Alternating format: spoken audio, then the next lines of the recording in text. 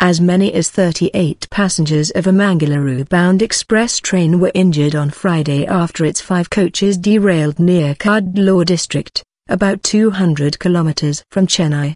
Police and railway officials said that the mishap occurred around 2 a.m. after 5 coaches of Chennai-Mangalore Express derailed at Puvanur in Vriddhachalam. The injured have been rushed to nearby hospitals, officials said, adding that the train services on the busy route were disrupted for some time.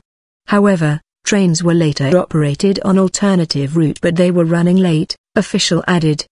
Detailing Chennai-Mangalore Express derailment, Chief Public Relations Officer of Railways Anil Saxena on Friday assured that the Railway Ministry is monitoring the situation, adding that best medical facilities will be given to the injured.